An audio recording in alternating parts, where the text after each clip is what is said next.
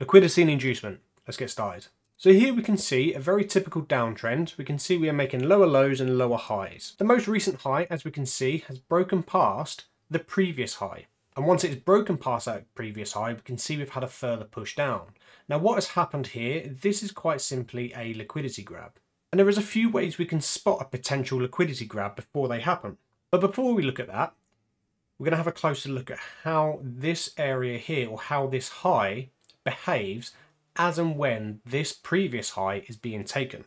Now you might be asking yourself, how does the previous example differ from a break of structure? Now there's a couple of ways we can look at this, and this will involve looking at how the candles are behaving as this high is being taken. So in the first example, we can see we've got a couple of wicks that have gone past this dotted line, which represents the previous high. Now as the candles are not closed above this high, this is showing that there is no intent on price continuing further upwards. These wicks are showing that price does not want to stay above that high for a prolonged period of time. And in turn, we can see the very next candle closes below the previous candle's low. This is what we would call an engulfing candle.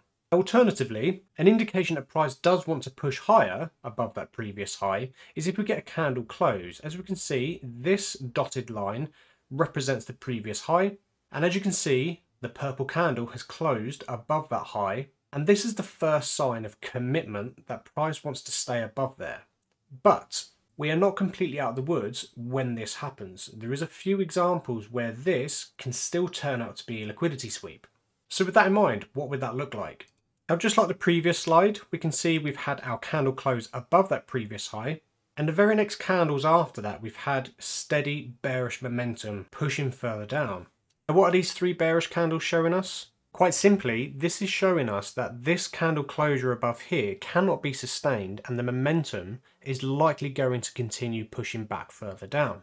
Now, a candle close above a previous high or a previous low is a strong indication that we are going to see price following through, but it's not always a guarantee.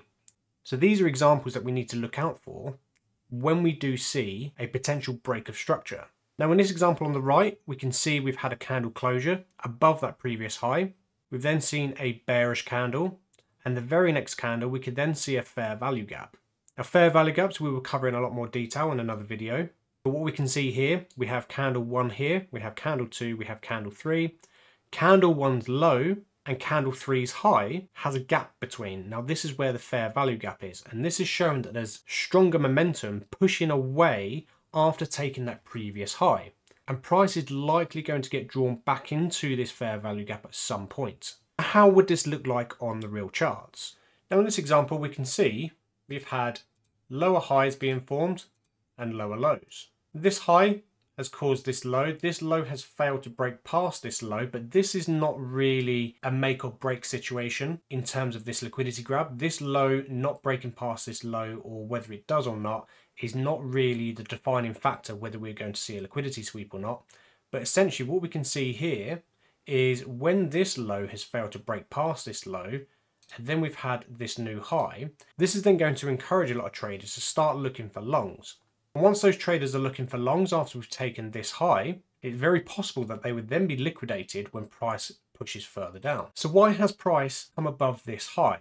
Well, if we look over to the left, as we are creating new lower highs, we can see this leg just here, we actually have a fair value gap just here. So let's mark out this fair value gap. And here we can see price has pushed into this fair value gap, and then we've seen a strong reaction from this. The candle has failed to close above this high, and then we've had a nice strong engulfing candle after this purple candle. So this candle has broken past and closed below the previous candle's low. Following on from that, we can see another impulsive push, leaving behind another fair value gap. And there we can see we've had a strong reaction from this fair value gap, creating more lower lows. So how can we avoid getting caught up in a trap like this?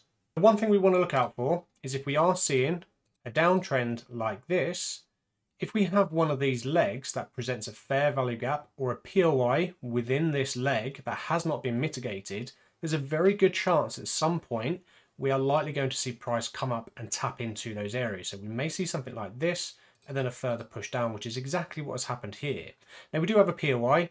we haven't quite tapped into this POI and it's not a very strong point. So we have this purple candle here, but what we can see is the strong factor here is the fair value gap. Price has mitigated this, failed to come up to this point of interest, and instead reacted from this point, further then pushing price downwards. Now another form of inducement we can look for is significant highs and lows.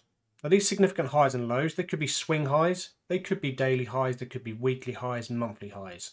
Now what we can see in this example, we have a daily high formed at this point just here. Price is pushed away, created a new low, we've had a pullback and a new lower low. We've then seen price retrace and correct back up towards the daily high, but we have failed to break past that daily high. Now a daily high is an area that is most likely going to have a liquidity sweep at some point or another. Now it doesn't have to happen immediately, but if we do see price come very close towards this daily high and push away, then it's likely reserving liquidity for later on. Now imagine this daily high is a key level that a lot of traders are looking for price to react from. We've seen that reaction, price is pushing away, and as price is pushing away, the early sellers are entering the markets in their positions, maybe around here, depending on their entry criteria, and then price pushes up, takes this liquidity and accelerates back to the upside, or we may just see a liquidity grab very similar to the first slide, and then price pulling back, correcting in its original direction. Right, now what can we see happening here? Now here you can see we do have a daily high. This daily high is this point over here. Monday the 11th of March 2024. Feel free to have a look at this on Euro USD. But we also have another daily high in between. We have a daily high just here. Let's mark out this daily high. So this daily high has been taken. We've seen a reaction. Price has pulled back. It's corrected into this fair value gap. There's also a point of interest just here. We've then seen a mitigation of this point and price continuing pushing to the upside. Now think of this from an intraday perspective. We are looking at this daily high being taken. We could then see this high failing to break past the previous high that has taken this daily high. Because we have come so close to these two highs, this daily high and this high, we can now see there is a strong reason for a liquidity grab. This is an area where a lot of traders will be looking at to see that actually price is rejecting this area. We can see this engulfing candle pushing down, encouraging those FOMO traders, those early sellers into the markets before pushing further to the upside, grabbing this liquidity and grabbing the liquidity of the traders that were in their short positions around here, accelerating price further up. Now, why are these 2 points significant? Now, if we look a little bit further to the right, we could then see what price has then done. We could then see towards the latter part of the trading day, this is around 5 o'clock UK time, as you can see by the timestamp at the bottom. As the day continues and we enter the latter part of the New York session, we could then see we have entered Asia trading range. Price has then slowed down, but since this liquidity grab, there has been enough liquidity taken from the markets in order to correct price from that sweep of that daily high. We can then see the London Open has moved sideways before a news event, which has then used the liquidity from the prior day to help accelerate price back to the downside.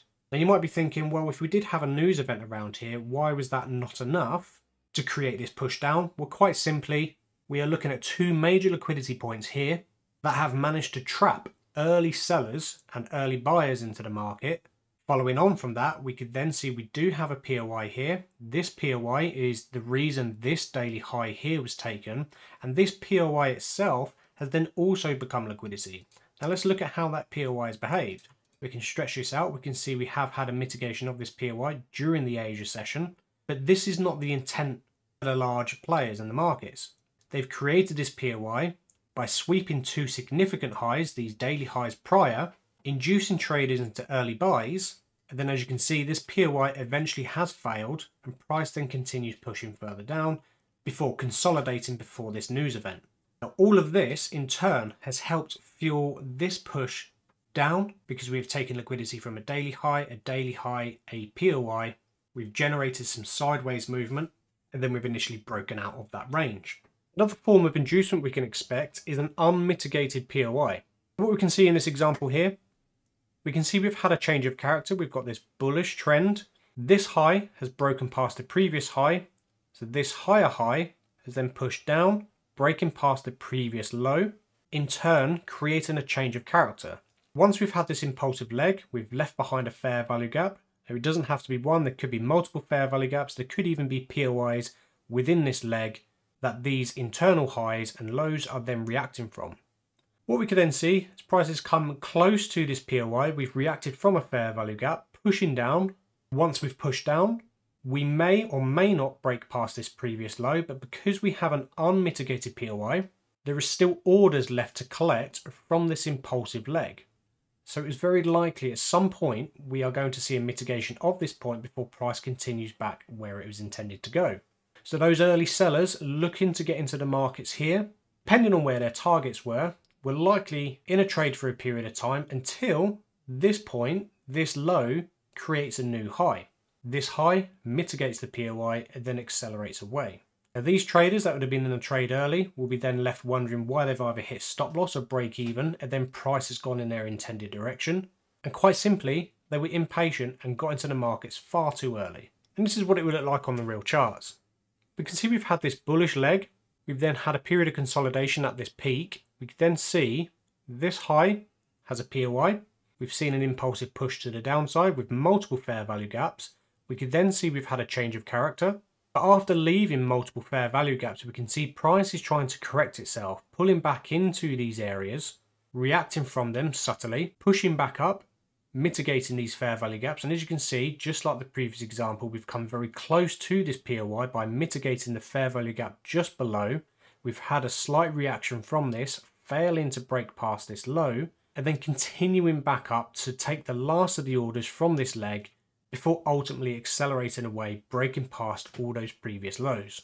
With a little bit of patience and reading the narrative that the markets are showing you, we can anticipate moves like this, inducement, where we do not want to be in a trade.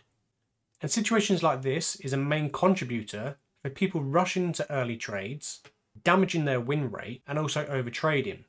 Once a trader will see this reaction happen, enter a short, only to be stopped out when price comes up to this point, and then see the markets accelerate away in the intended direction they would look into trade, they will likely then start revenge trading and taking even worse trades.